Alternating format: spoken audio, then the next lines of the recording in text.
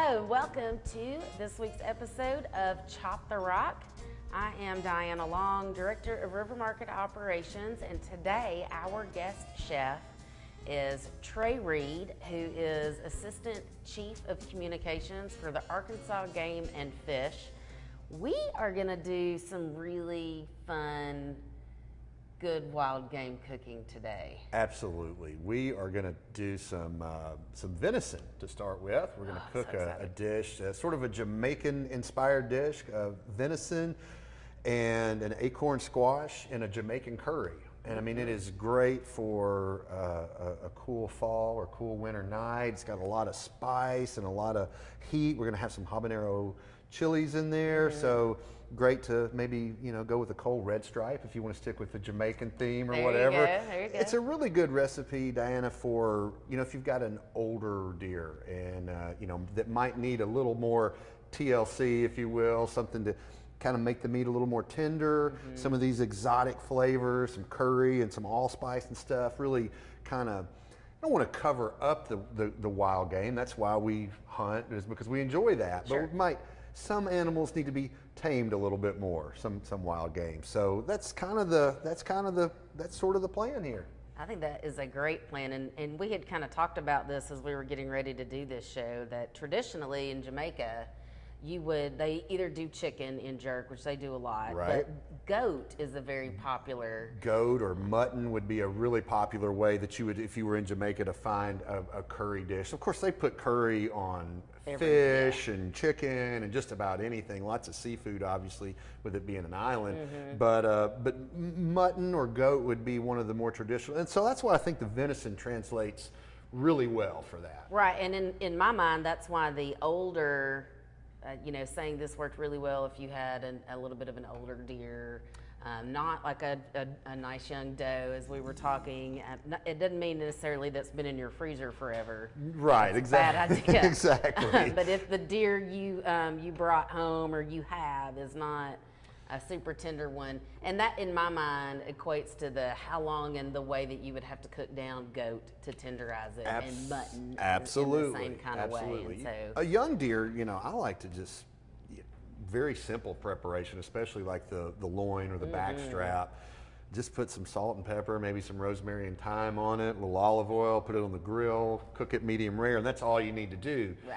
But so this is a recipe that's going to be better to sort of, like I said, give a little TLC to that older deer that might not be as tender and as tasty as a young yearling doe or something like that. Good deal. I am excited about this, and I know that we are in good hands, because this is just one of the many things that you do for Game and Fish. Yeah. You actually cook for, have some episodes on your own that y'all do?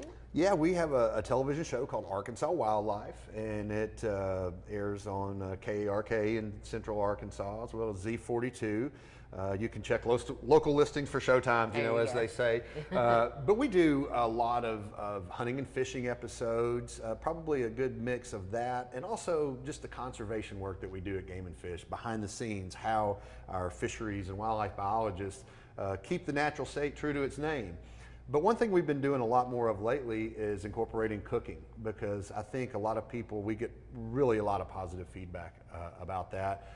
It kind of completes the circle. You go out, and whether you hunt ducks or deer or squirrels or rabbits or some other small game, or if you're a big angler and like to keep some of what you catch, that when people see the circle completed, it really kind of creates an appreciation. The other thing that we're learning is that with the locavore movement and with this push for folks to want organically sourced protein, it doesn't get any more organic and natural than wild game and fish. And we're blessed in Arkansas to have very diverse geography, from the mountains in the west and north down to the delta and coastal plain in the south and east. And so there's a little bit of something for everybody, and a lot of great opportunities out there. We're the duck capital of the world, and so just lots of ways to get that natural protein that you want. And so hopefully we can share some tips and tell folks how they might might convert that. You know, everybody likes fried deer steak and, I was just going take there, take your duck and breast and cut it into strips and flour it, and there's absolutely nothing wrong with that. But you know, that's what we like to do in the show, is kind of kick it up a notch and Right. show you. And some of the recipes can be a little more complicated, but they don't have to be. I mean, this recipe is, you know, just a handful of ingredients, really. It's like a stew, really. It is. Once you get it all in the pot, it just goes. You are exactly right. That's exactly right. And so, you know, we're going to cook this on the stovetop today, but I bet you could put this in a crock pot and get the same effect and not even have to be in the kitchen that long. The pressure cookers are coming back. And, you know, one. you got the Instant Yes. Pot. I bought one on Prime Day back in July, and I thought that this would be a perfect recipe for an Instant Pot or a pressure cooker, or like you said, a crock pot. I mean, just basically throw it all in there. Before you go to work in the morning, when you come home, the house is going to smell fabulous, and you're going to want to dig right in. I think that's perfect. That is perfect. So let's get this show on the road. All right. am ready. I guess why don't we start? The first thing we're going to do, we're going to take our venison, and I've got some pre-tenderized, just the way they came from the processor, and so they're already pretty tender. We're going to cut it up into chunks. So you want to work on that? I am happy to work on that. We'll just cut those into like a little 1-inch, 1 to 2 inch Bite chunks. size. Yeah, bite size. Okay. And so that meat's already slightly. I have tenderized it. It looks almost like that minute steak Yeah, you that's would get. exactly what it's like. That's exactly what that's like. And then when we get that ready, we're just going to kind of put a spice rub on it. Gotcha. That's going to let that, you know, infuse some flavors into the meat. And it's, you know, the first time I had this, it was, I was just blown away by how tasty it was. It's got, we're going to use acorn squash today, but you can use any type of winter squash. You can use pumpkin. So it's really kind of, you know how you cook that pot of chili the first cold night in the fall? This is sort of that. I get that same sort of feeling with this. Yeah, It's like it really is great on a cool fall or winter night. So we're going to use about a pound of venison. This is slightly over a pound, but you can just double the recipe if you want to make more. If you got to feed, this will easily feed 4 to 6 people. And I bet this is also good leftover. So if you're I mean, this is one of those kind of dishes, kind of like a roast or a chili, that are almost better the next day after they set overnight. Those flavors really get in there. Yeah, and so this would be something that you could cook for yourself or just for a couple of people and eat on it again, which if I'm gonna go through the trouble of cooking at home, which is seldom, I would like very much to be able to take a break from that for a couple of days and enjoy what I've cooked a couple of times. So that means mostly in the wintertime. It's a great, you know, my wife is always on my case about doing some meal prep on Sunday, Saturdays and Sundays, so it's not such a rush to get everything done during the week. And this would be a good dish to do that with, because it keeps really well. And like you said, those flavors infuse. I'm going to go ahead and get some of our veggies going here. Okay.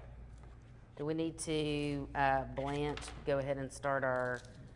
Yes, we're going to do that. We're going to use some whole tomatoes. You can use canned tomatoes if you want, but just love the freshness, especially these heirloom tomatoes. So I've got some water going back here, and we're going to just let those sit in there for about 30 seconds or so. Okay.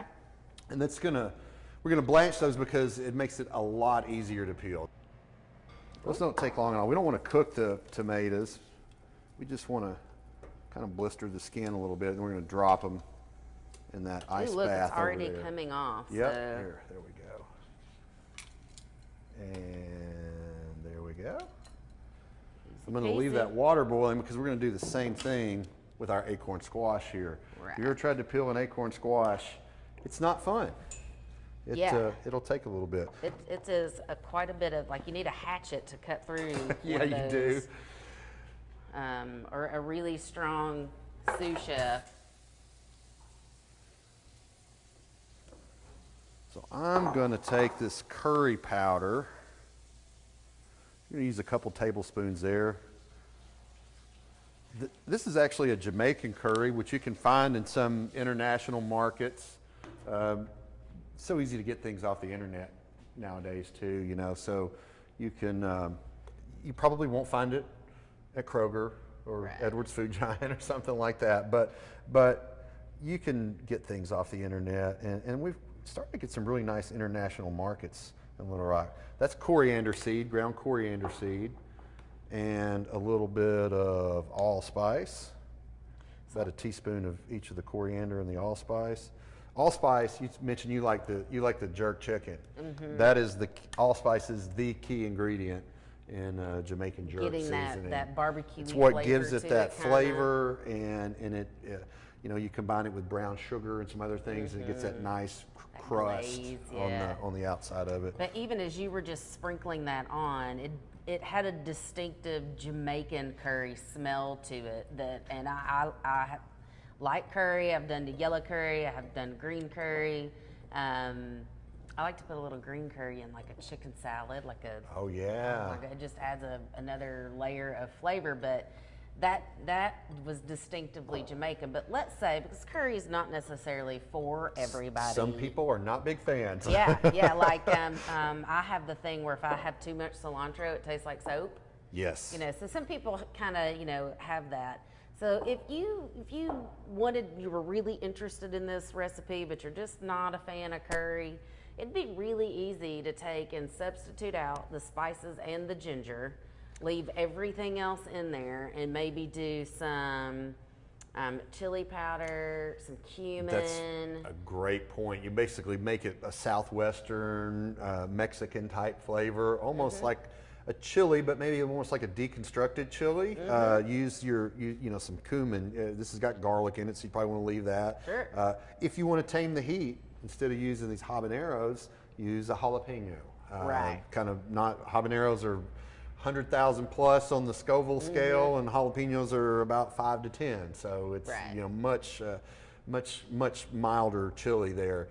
You know, add some cumin, some paprika, or just, you know, if you like a particular other type of cuisine or a spice sort of blend, try that. And like you said to start with, we're essentially just making a stew, and you can tailor the flavors to what you like. I really like this Jamaican curry, though. It just kind of puts me in an island frame of mind. And who doesn't like an island frame of mind? I don't know. I don't know why anybody wouldn't, but you know, we just also want people to.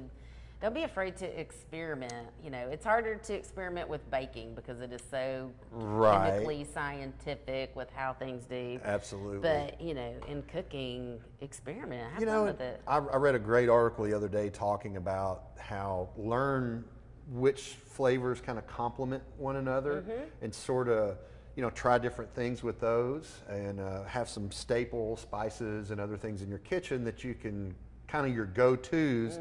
I'm a big fan of both Caribbean and Mexican cuisine. So a lot of my things are kind of, you know, that area around the Gulf of Mexico. That's my wheelhouse. That's where I like to go. But you know, you might like Asian cuisine, or you know, Eastern European, or whatever, Italian, Mediterranean. You just kind of find that spot you like and work in there, and then start to branch out to try different things. That's a great idea. Okay, so this needs to be refrigerated. We're going to refrigerate that for at least an hour. Okay.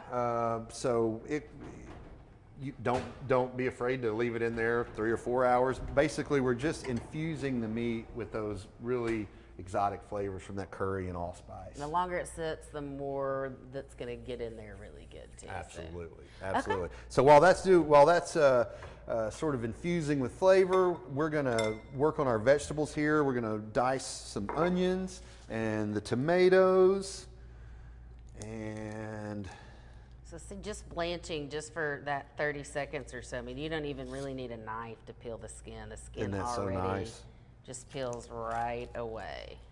I'm going to check my acorn squash back here,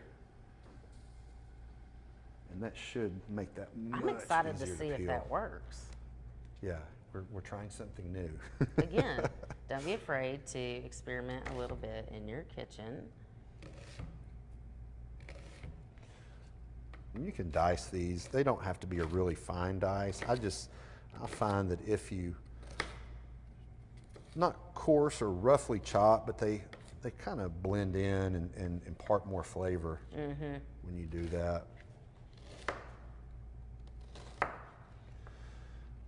So Diana, what type of, do you have like a cuisine that you're really into, that you like to work in that on a certain palate, if you will?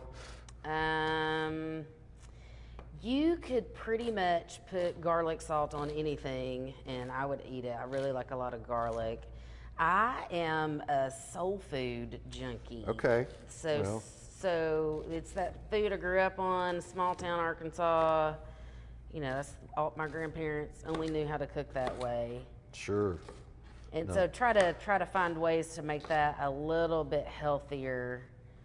I'm going to tell you, it has nothing to do with this recipe, but I have a friend who he smoke dries a lot of peppers. Everybody's heard of chipotle, which is essentially a smoked and dried jalapeno, but you can get lots of other peppers, milder ones, you know, sweet peppers even, Italian Marconis. Add that to a pot of greens and with a little bit of, you know, maybe olive oil or other vegetable oil, and you will swear that there's meat in there. Yeah. That smoky flavor just makes you think, oh, what? It tricks your That's tongue. a great vegetarian option to a ham hock. Absolutely. Well, you know, when you started talking soul food, that was my first thought, was how you gotta put a ham hock or some bacon or some sort of pork fat in most of our southern cooking. But you don't have to. You can if you want to eat a little bit healthier. Ways. I don't eat a lot of soul food just because it tastes better when it's not healthy cooked. But I tell you, being here in the River Market, in the market hall every day, it smells like bacon in the mornings here. And oh man, it's hard. So I'm chopping these pretty small here. Is that okay? That's fine. Okay. However, it doesn't have to be a super fine chop. Again, you know, those tomatoes, especially those Cherokee purples, they're so juicy that when you put them in the pot, it's going to become tomato sauce essentially. That's right.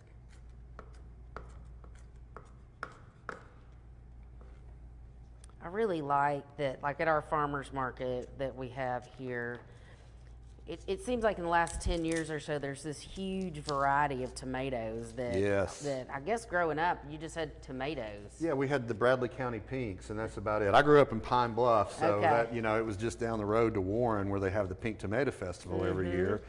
And I never cared for tomatoes when I was younger.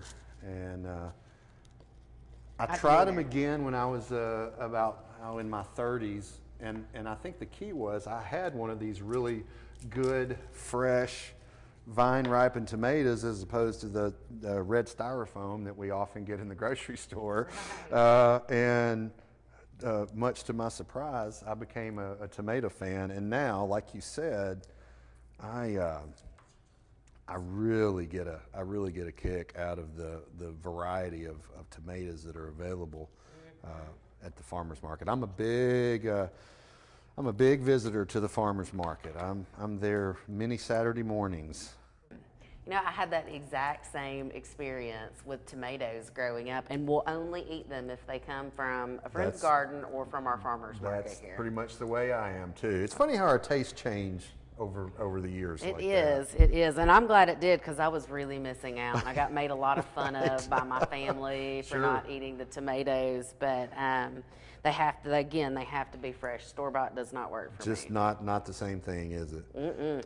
So we've got lots of stuff that we're going to continue chopping up here. And so while we do that, why don't you tell us a little bit more about some of the stuff that y'all have got going on at Game and Fish? Oh, we've got so much stuff going on at Game and Fish. Of course, you know, Game and Fish has been around for over 100 years, but in its current manifestation since the 1940s, when Amendment 35 passed, it created essentially the modern Game and Fish Commission, and it essentially charges us with conserving the fish and wildlife resources of the state. And that's not just the animals we hunt and fish for, but non-game animals as well. Everything from monarch butterflies that are making their way from Canada to Mexico each fall to black bears. We brought black bears back in Arkansas. So, and most folks probably know about those things that we do, that managing the habitats and managing the species themselves.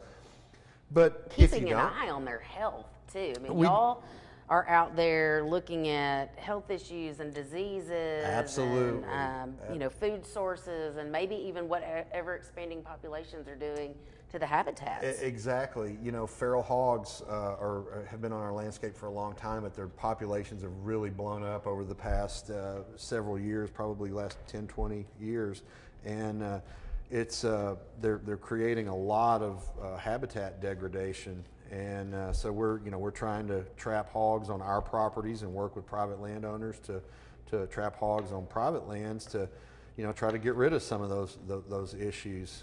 But really the key to wildlife management is habitat, whether we're talking fisheries or we're talking woods or fields or whatever. Most critters are products of the soil that they walk around on, or in the case of fish, the soil that's on the bottom of the lake. We do a lot of large-scale habitat projects on our lakes. We've done over the last few years.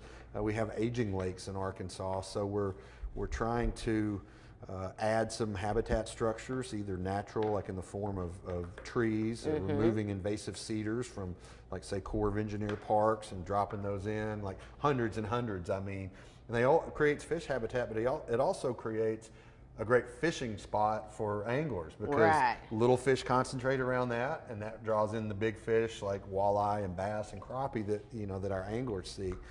But one of the great things, downtown here, just steps from the river market, is our Central Arkansas Nature Center. And you can learn so much about what the Game and Fish does there. We've also got nature centers in Pine Bluff, Jonesboro, and Fort Smith. We're getting ready to build a nature and education center in Northwest Arkansas as well. But those are great places to kind of, if you want to get involved in the outdoors, if you want to learn how to, source your own native, organic, natural protein like venison or whatever, we can teach you how. And we're really eager to teach you how. We've got great folks. I know you've had Holly Berdeja or Holly Sanders from our Nature Center on the show before. I think she did some Dutch oven cooking. She did, and it was so good. Holly and the rest of the staff down there are so good at, we like to, that's a place where we can connect people with nature. And even if you have no idea, you've never done it before, this is a good place. It's kind of a springboard into whatever activity. And it's not just consumptive activities like hunting and fishing, but if you want to learn how to paddle a kayak or a canoe, good places to go hiking, places to go see birds, whatever. We really just want people to get outside and enjoy nature. Right. They even have, like, the Master Gardeners even has beautiful landscaping around, and it's all native species of plants, and they're all very well labeled. And so, like, if you're looking for something that you might think, let's say you're doing some landscaping, it is time to get that out. Yeah, we're going to get that out. Continue on. I was just going to, forgot that we had that in there. Hopefully it's not cooked too much. Luckily, it's a tough squash. No, it's not. Real tough squash. So, anyway, so they can teach you about those kinds of things, like what the plant species Absolutely. are. So all kinds of questions that you might have about, You can learn so much there. And, we're unfortunately losing participation in hunting and fishing nationally, and to a lesser degree here in Arkansas.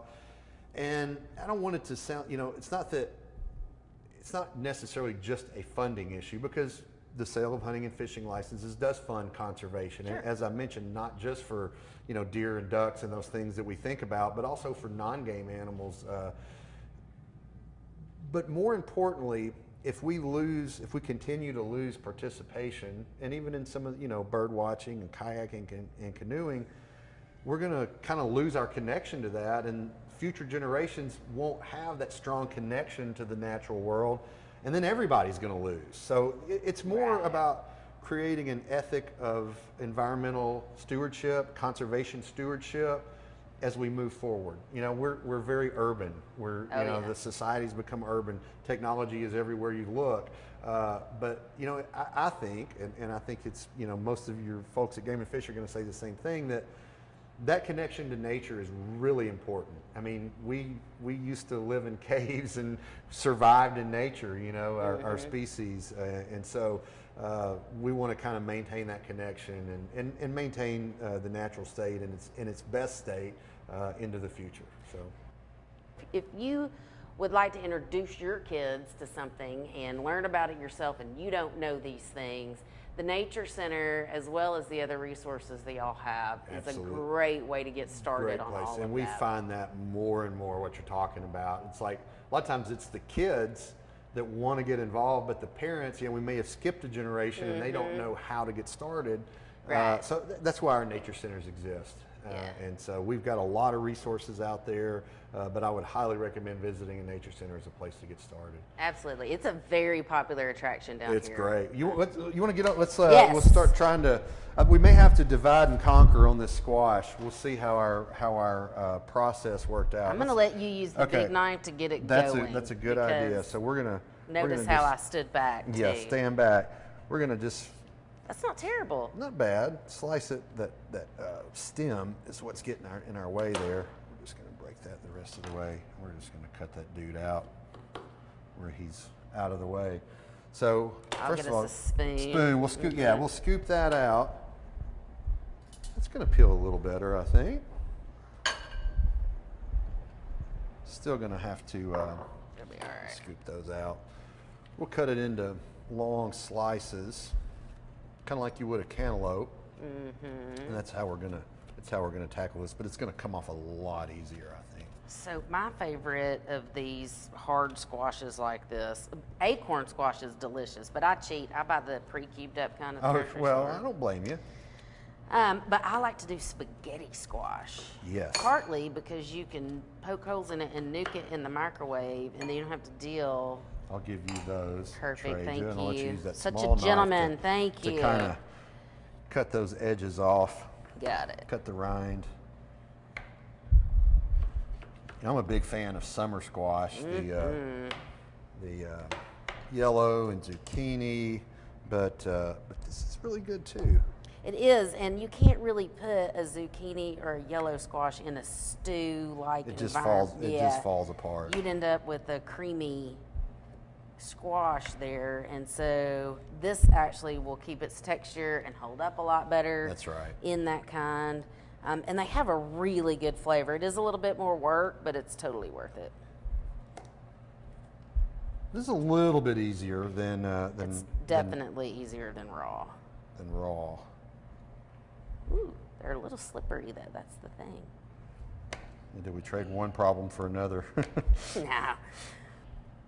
You know, another thing I always like to remind folks, when you're doing something like this, when you're using vegetables and you're not using all the pieces, you know, like these rinds, you can make a wonderful vegetable stock with That's this. right. And that way nothing goes to waste. Save it, put it in the freezer, and the next time you want to make a soup, you've got your base ready to go there. Hoping we're not making too much work for you, Diana. I've got it now. I just had to get a rhythm going. Yeah, the ribs on this squash make it a little harder to get around too. The good news is, this is basically, we're going to start building our stew, our venison and acorn squash curry, as soon as we're finished here. That venison's been soaking up those good spices. All right.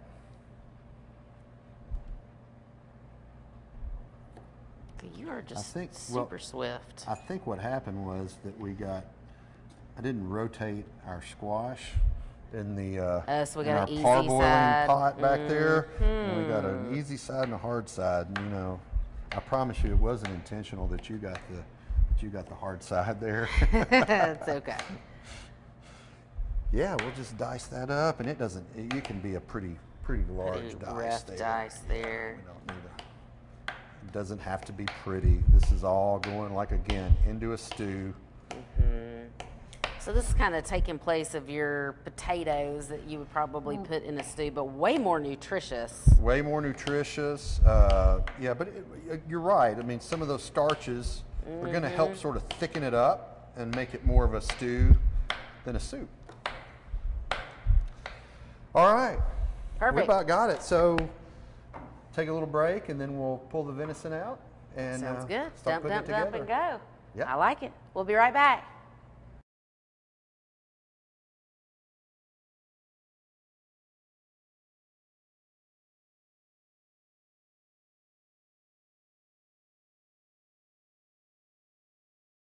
Ranked among the nation's best value cities for travel and its most travel-worthy state capitals, Little Rock is known for its southern charm and hospitality. Request a vacation planning kit at littlerock.com and see why we say getaways are better with a southern accent.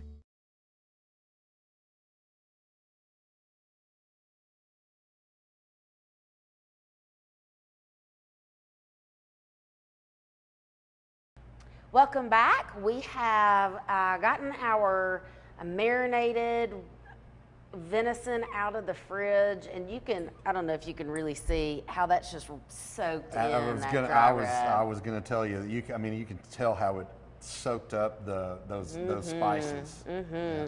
And we've got our little bit of vegetable oil. Yeah, I've got a couple tablespoons of vegetable oil in there and medium-high heat, and just gonna put the venison in there, I guess. Now, are you ready? Let's go. You want to do the honors?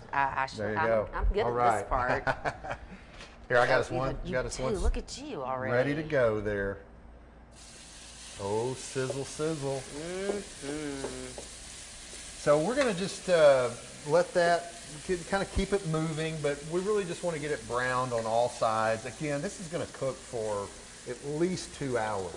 So, you know, it doesn't have to be completely cooked. We just want to get a nice kind of crust on the outside, and then we're going to add some of our other stuff. So it generally takes, 4 or 5 minutes to get it brown the way you want it to. And and I also think it's interesting that venison is a very lean meat, Very lean. and which is probably one of my favorite things about it is that it is so lean. And when you cook a chili and you're using venison, you don't have to put it in the fridge and scrape the fat off the top. You know how you have to do if you're trying to be healthy. And so you did, even though this is a non-stick skillet, you still need to put a little bit of that vegetable oil in there. It's not fatty enough to produce like a hamburger meat No, would. not going to do that really at all.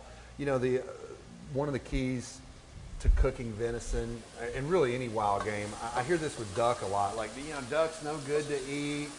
Well, the problem is that most people are overcooking it. Right. I tell folks with pretty much any game, you really don't want to go past medium.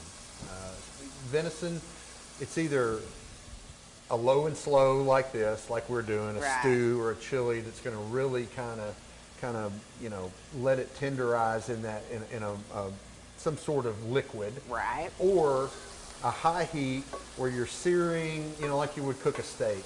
I mentioned the venison backstrap or loin earlier.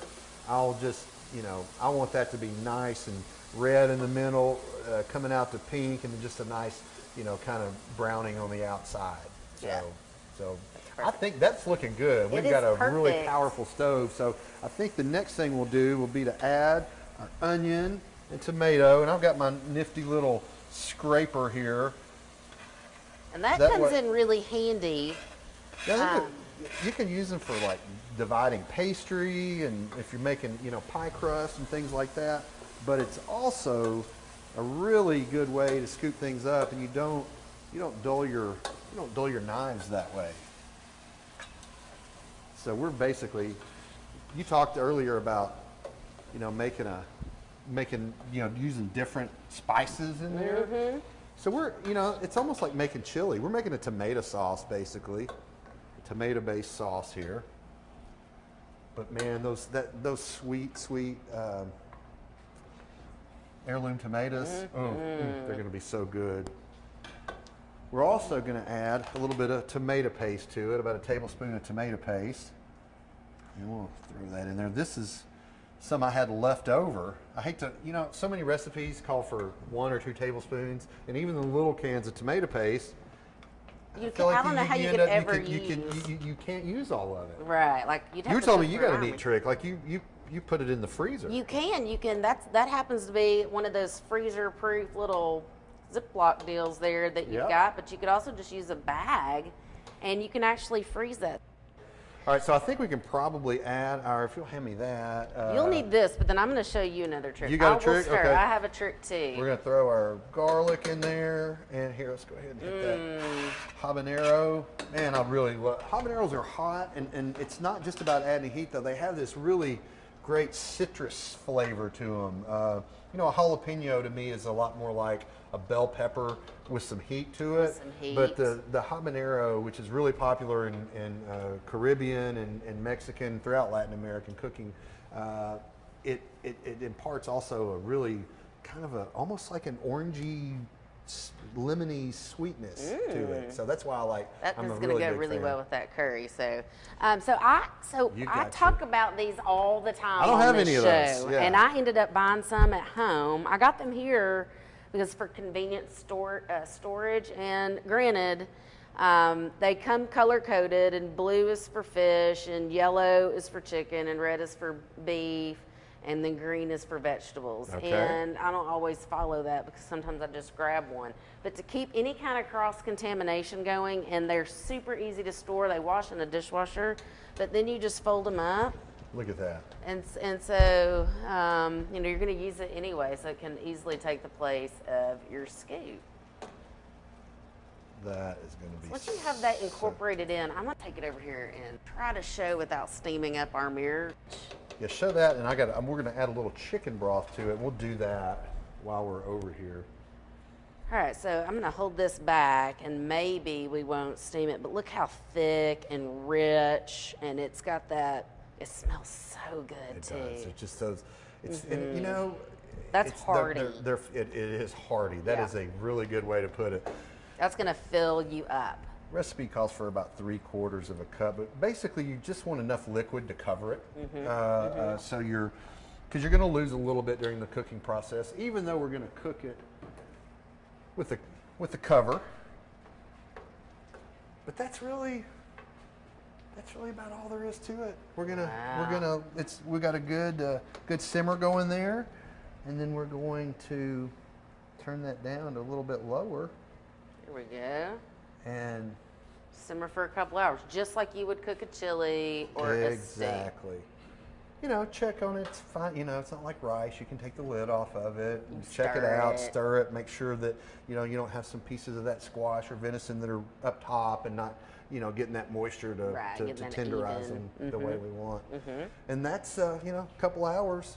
When we take it off, we're going to add a little bit of cilantro and some salt and pepper. We'll be ready to go. Well, I cannot wait. So we're going to take a break and kind of get this all cleaned up, and then we'll taste our finished product.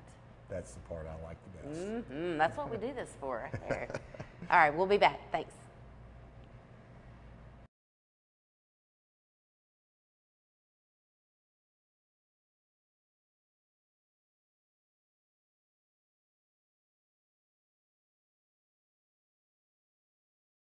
Named one of 5 secret foodie cities by Forbes Travel Guide, Little Rock has a thriving artisanal food scene, great restaurants, and a growing number of craft breweries. Request a vacation planning kit at littlerock.com and see why we say dining is better with a Southern accent.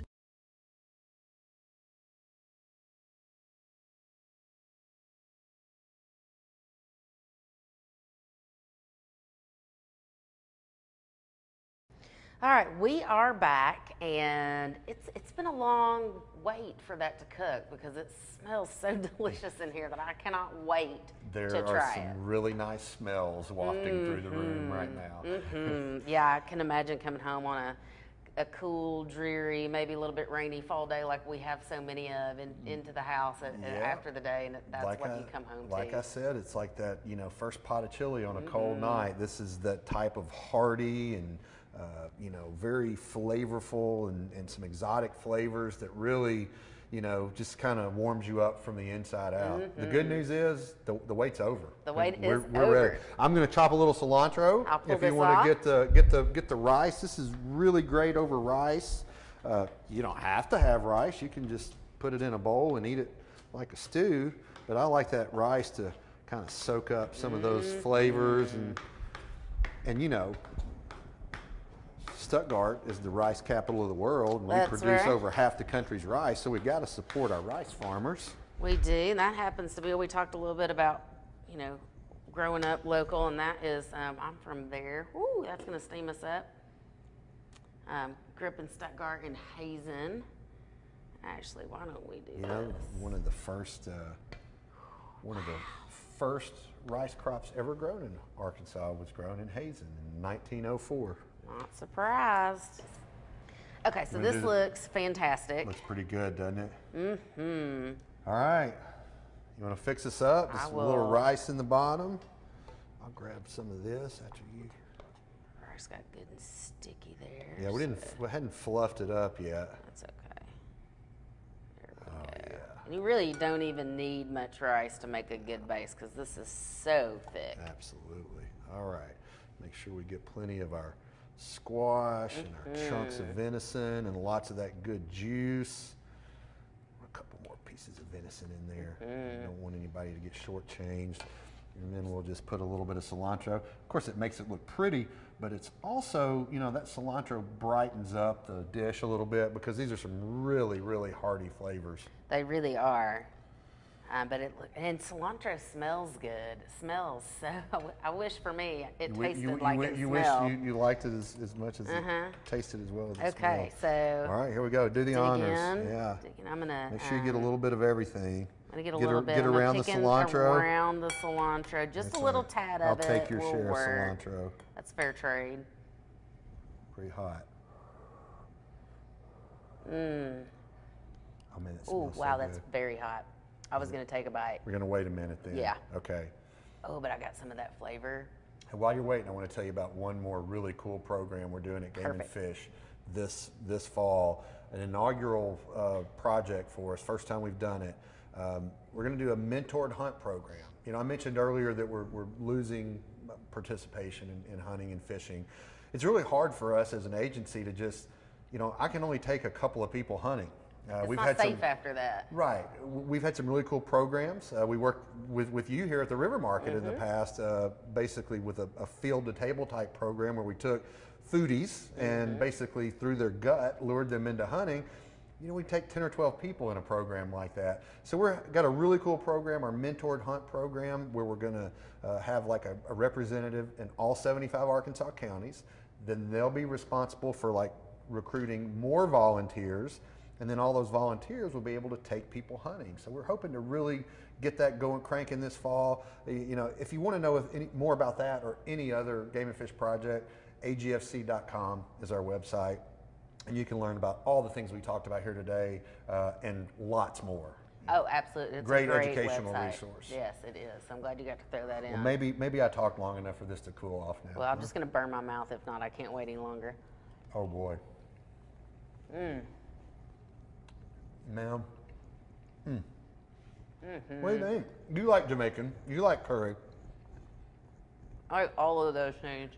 Man, those are some really wonderful flavors. Oh yeah. my goodness, they really are. I mean, it's a heat, I'm staying on this side. I but double a dip. sweet. The cilantro kills the germs. It's okay. Of course. It's soapy. That is so good. Is that venison not super tender? It is. It is so tender. And no really wildish taste to it that Not I at think all. some people are scared of when they. All it takes is for one person to cook it terrible, and they're like, mm-mm. I'm never eating it again, you know? Right, yeah. And so you just have to keep a open mind and follow the right procedures there. But I love that you noticed that squash, obviously, and our tomato are imparting that sweetness, and then our spices and our chili. So you got a mix of sweet and savory there. Oh, and that's super really balanced. typical of Jamaican and a lot of Caribbean cooking. And it's one of the things that I love so much about that style of cuisine is that, you know, that blend where one doesn't overpower the other, but you still get a little bit of both. It's so good. Yeah, it really is, and it's spicy, but it's a spicy that is a warm you up kind of. I don't. My mouth isn't on fire. No, I can no, still absolutely. taste.